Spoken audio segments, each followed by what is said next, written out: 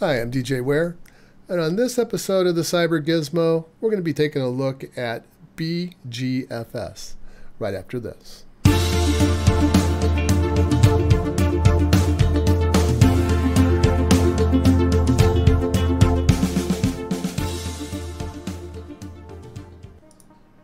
So what is BeeGFS? It's a parallel file system that was developed by the Fraunhofer Institute in Germany back in 2005.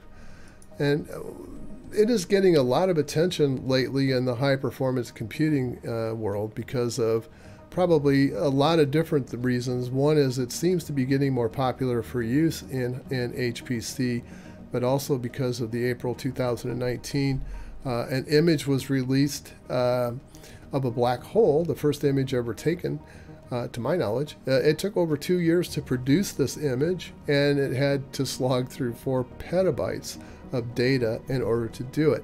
And that data came from a BeeGFS file system. BeeGFS is open source. It's also POSIX compliant. It does use standard TCP/IP networks, either over Ethernet or RDMA.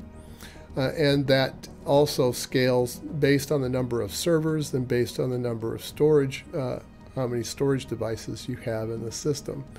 But it isn't just for HPC. It's really meant for all uses where a lot of data is being stored and retrieved. Generally, BeeGFS was developed to run on Linux, and it is meant to run in normal user space. The only exception to that is the client. That requires some system space. And so they developed a kernel module which gets installed at the time that the client is installed. The problem with a lot of the other parallel clustered file systems, I won't mention any names, you can look it up, but they use Fuse, and Fuse has been known to be a bottleneck. BeeGFS supports many Linux distributions, Red Hat. It also, of course, supports CentOS, Fedora, Debian, Ubuntu, SUSE, OpenSUSE, and it runs on standard Intel or AMD x86-64, so it needs a 64-bit architecture. There are binaries provided for that. If you're going to run on ARM or on OpenPower, you will need to compile the installation RPMs or DEBs. It depends on our D packages, depending upon which distribution you're going to be using. It is a simple architecture. It just has a handful of components. It has a management service. It has an admin and a monitoring service. It has a client service, has a metadata service, and has a storage service. So we'll talk more about those in detail. And the management service is the registry. So that contains a list of all the servers that are deployed in the network, as well as the kind of service that they are providing. The metadata service provides the data about the data. So it contains information about the permissions on that file, as well as the striping information about where it's located in the storage pool. The storage service provides the distributed files and the support for images, images being in terms of virtual machines or Docker images.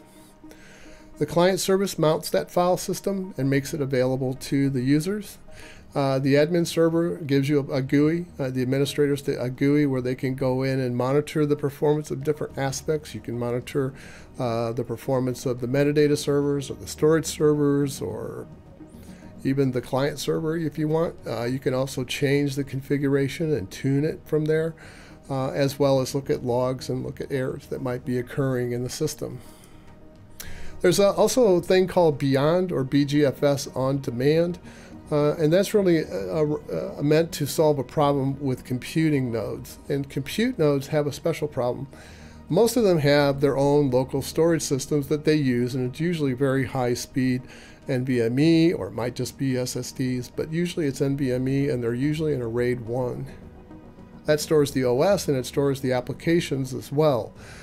The problem is that computing nodes need data, and of course, and the data they need usually has to be shared, and of course, a local file system isn't going to have shared data from the other computing nodes.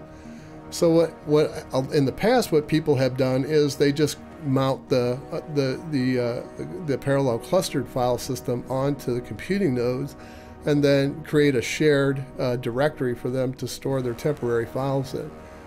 And that's not good, because then your compute nodes are impacting your storage network, and you're not taking advantage of that high-speed disk that those machines have. And so what Beyond does is it allows a temporary storage pool to be created on the cluster nodes using the local high-speed disk that can be shared with the other compute nodes. And that only exists for the execution of the app. Once the app is done, that shared file storage disappears. It also has some requirements for the type of Linux, of course, that needs RHEL or CentOS 7. I don't know of any information they've published yet for version 8. Of course, and CentOS doesn't have version 8 yet. Debian and Ubuntu, Stretch or Bionic releases for that. They're trying to support the LTS versions of the operating systems, of course. And so Sleuth or OpenSUSE, Tumbleweed, I think, is the latest versions I've seen for that. You can install an evaluation system on a single box with a single drive, and you can see how the system is put together and how to configure it, how to test it, how it actually works. And that's what we're going to be doing today. A typical production system, however, would have 2 SSDs in a RAID 1 on the metadata servers. It would have between 2 and 8 disk drives, either spinning Rust or SSDs on each one of the storage pools or storage servers, and then it would have a fast network connection, either 10 gig or InfiniBand or Rocky, in order to provide a connection between those servers. You can use 1 gigabit, however, just be aware you are going to be hitting, just like you do in any clustered storage system, you're going to be hitting that 1 gig network performance bottleneck pretty early on. The storage server needs 4 gig of memory, and then it needs 1 gig of RAM for every attached device. If you're using SATA and not SAS, then they recommend at least 8 drives per storage server in order to get the performance up to an equivalent SAS. The metadata, no special requirements. Your load is going to determine that, and so that's why the Admon tool is pretty handy, unless you know the formulas ahead of time, and I don't. So I'm going to be working my way through that. So the client, again, no special requirements, other than the kernel needs to be at least 2.6.18. Management service, again, no special requirements. It is dependent on the number of systems in the cluster. Admon daemon, that does get pretty chatty with the CPU. It's a Java app, and so Java apps usually hit the CPUs pretty hard when there's a lot of activity going on.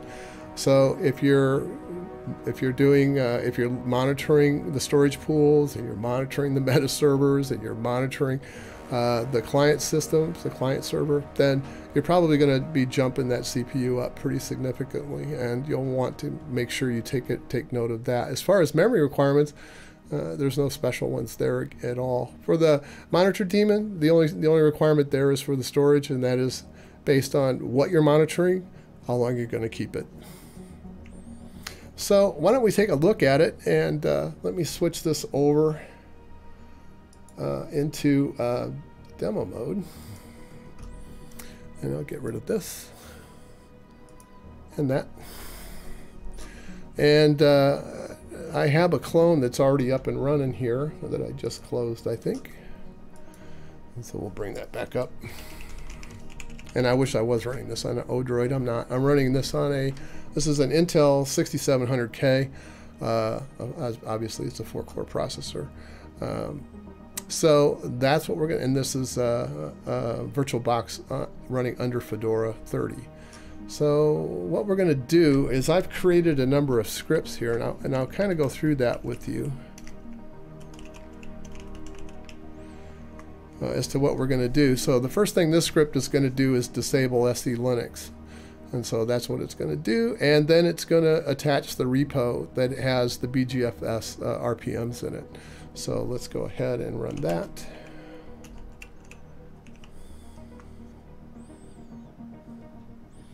And our repo is down, and I will check.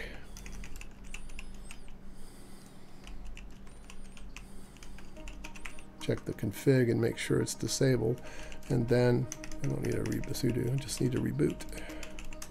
So we'll reboot the system so that we get back into SE Linux disabled, since you have to reboot between setting that. And by the way, don't misspell disabled. I did that once. It's really kind of tough getting back in because the kernel doesn't even start.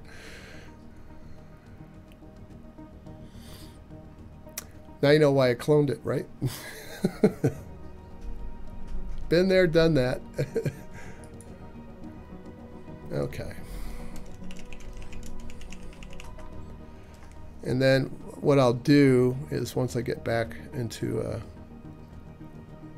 just wants to shove it all the way over, doesn't it? Okay. I'm not a big fan of VirtualBox, but for this, it's fine. So what I'm going to do is I'm going to do a yum update, make sure that I'm current. Oh, yeah, that might help.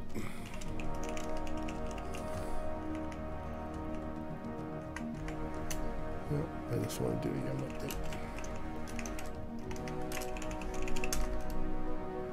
Make sure I'm current in all the packages. It shouldn't be a problem unless they've snuck one in the past 24 hours, and that would be unusual for CentOS. So the next step is to install the packages, and I have a number of them I'm going to install. This is the management service. This one is the meta service. Obviously the storage one, and then the client, and then the admin service. So we'll go ahead and get those started.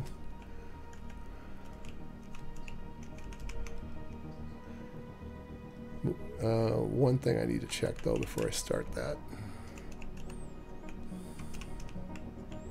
I think I changed this earlier. I just want to make sure, since we're running under root, I have to, even though we're running on a local host, it's still going to use the connection.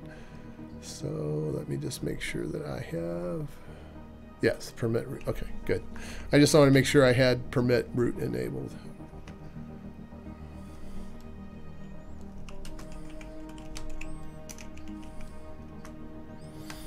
And off to the races we go. I should have put yeses after these, so it's going to stop, but that's okay. You can see all the stuff it's going to install. So I'm putting this all on one virtual machine. I'm going to stack it all up on one. Normally you wouldn't do this, but for today, we don't care.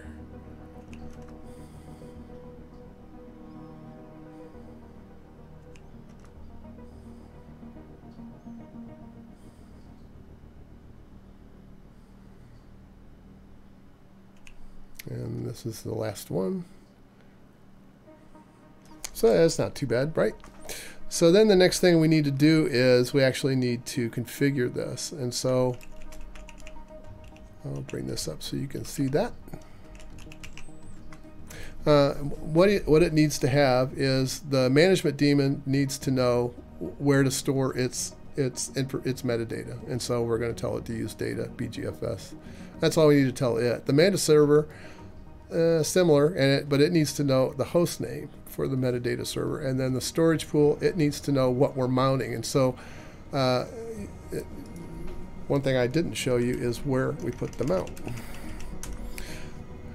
and whether or not it actually did it. Yes, it did. So this is my second drive that I configured into the virtual machine, and I've mounted on the /server drive, or service drive, which seems appropriate to me for this anyway. And then finally, the client needs to know where to find its client service, and so that'll be on the local host. So with that, I think we're ready to go with that.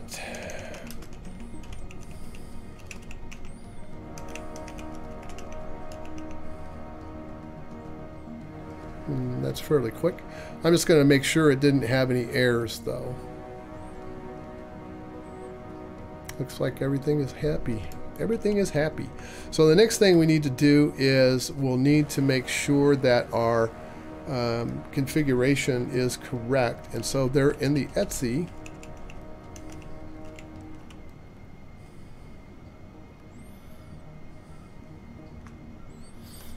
there is the config files for all of these. And so the ones we want to look at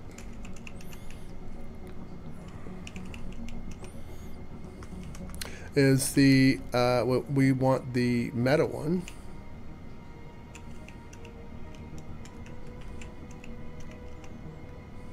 I believe that's one of the ones. Let's see.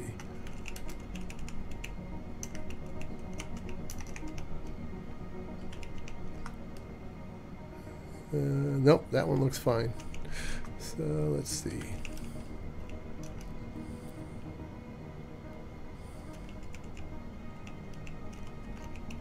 I'll just go check them all. That's the guy. I don't know why. We passed it to him. I don't know why he did not pick that up, but he doesn't. So if you notice down here, it didn't pick up the local host. So we'll type that in.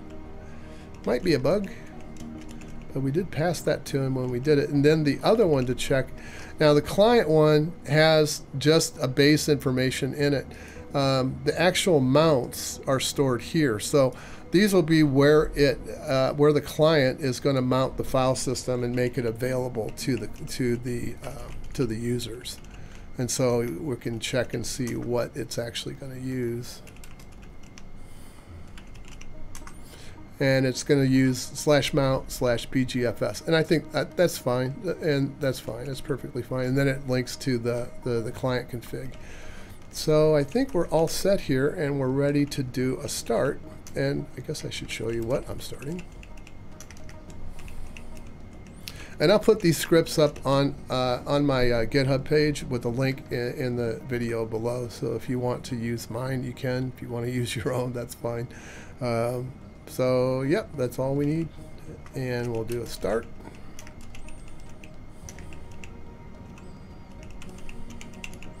And hopefully if we've covered all the bases and didn't get sloppy, and I also have a status script to make sure that all of those are up and running, since sometimes system control fails silently.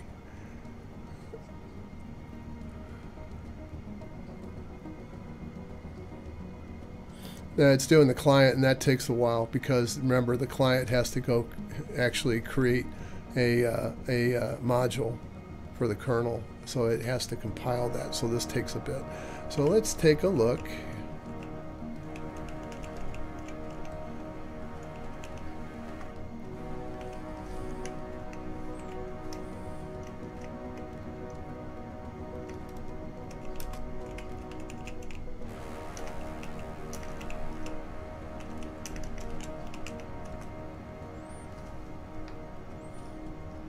And it looks like we're good. Let's see if we have a mount on, oops, if I can type. Yes, so the client did install, and that is good. That's goodness. So the next thing we can do is we can actually run, and I don't think I have a, I don't think I actually have a,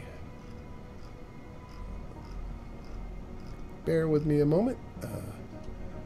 So I did not create that in order to launch the admin jar. So what we'll do,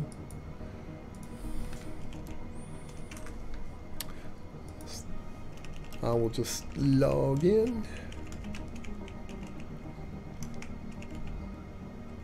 Looks like it's on 118.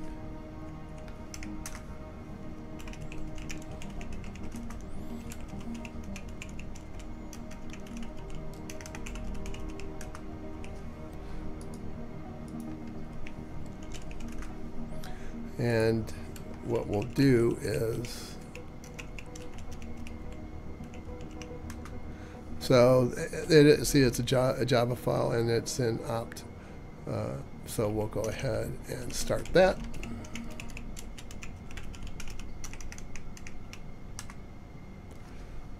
And then it's going to stop and say, okay, this is where I'm going to set it. It's localhost, port 8000, going to give you a 2K by 2K screen, and we'll do log level 3s, language English. And this is the screen for this, and the password is admin by default. if you're going to run this for any length of time, please go change that. So this is your admin console, and in here it will have an overview of the metadata nodes. This is I only have one, so only one storage node shows up. I'm going to leave that one there, and then of course we don't have any data coming in yet, but once we do, once we create some IOs, then these graphs will change. So I'm going to go ahead and get rid of that. I'm going to leave this here, and then we will take this down a little bit. I don't need this covering the full screen. I think I can make that visible. Let's make it a little bit bigger so that we can see the graph. Okay, so what I'm going to do, I'm going to run file. So I'm going to go over here to mount. I'm in my client directory, and then I have some shell scripts, I think, somewhere. Nope. I will go get them.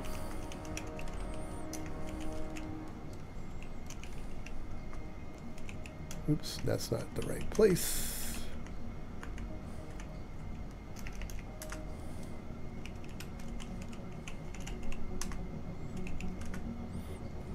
These are the ones that I usually create benchmarks with for Gluster. So it's the same. I'm not expecting any craziness, but you never know. Let me. Yeah. Oh. What are you doing? I don't know what I'm doing.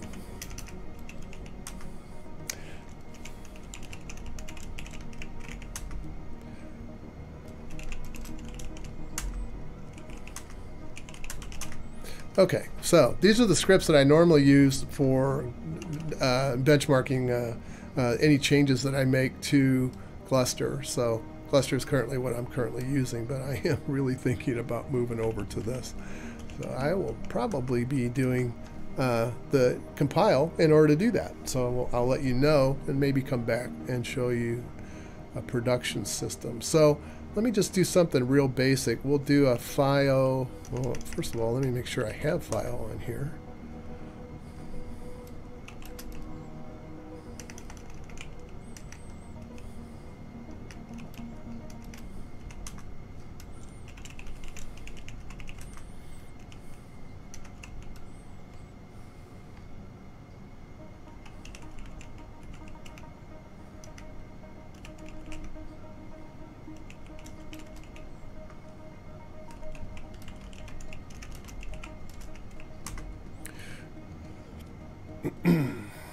This will take a minute because there's usually quite a bit in there. And let me then go over to the mount directory. And then I'll do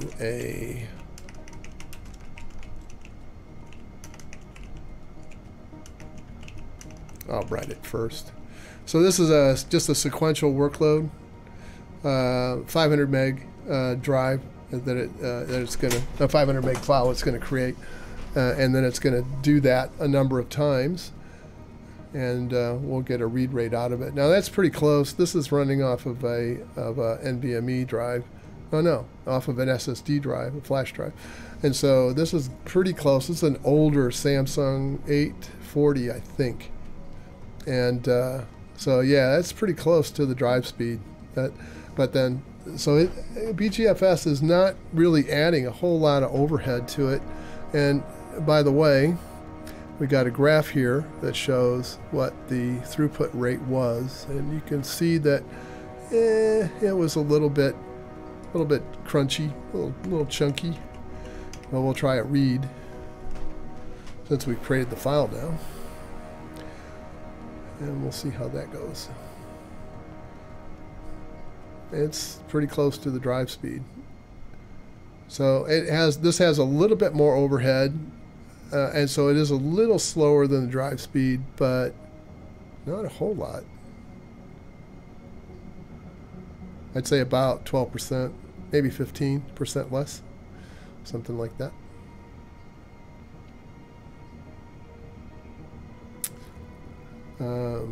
Yeah, so it works. I mean, I'm able to create files in the file system.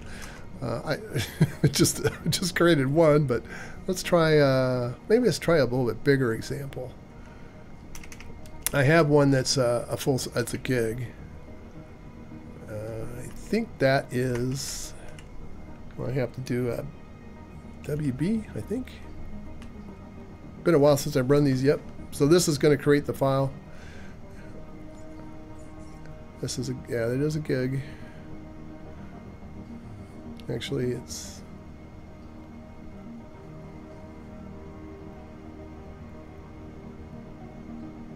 might be bigger than that. It might be 2 gig. We'll check. We'll check it. See what it wrote when it's done.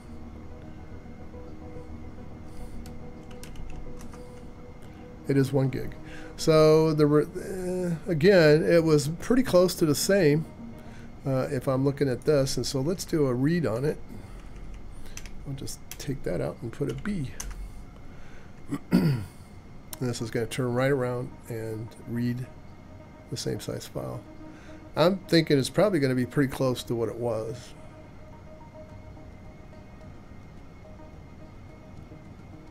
No, it shot up. Wow, there was a huge spike there in performance. And then it dropped off. Yeah, that dropped back down. What was? That's probably the cache. I'm guessing that's probably the cache. Interesting. So, I hope you enjoyed this video today. And BeeGFS is, I mean, from what I have seen of it, one thing I probably should do here is, I know this isn't here, so let me put this out. I think it's not here. Nope. Let's just see how the load is on the system. We'll give it something to do.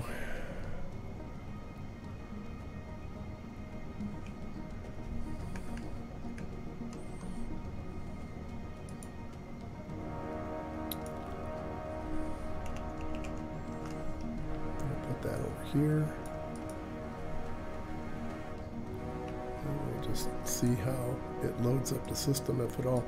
Using about 1.3 gig of memory. And I know that CentOS normally out of the box will take about 500 meg. So it's not adding a whole lot. And the processor's just sitting there idle. It's not doing anything. It's sleeping. About 6 to 9, 8%. Yeah. Very nice. So I hope you enjoyed this, and if you did, please like and subscribe. And again, as always, hope to see you again real soon. Bye for now.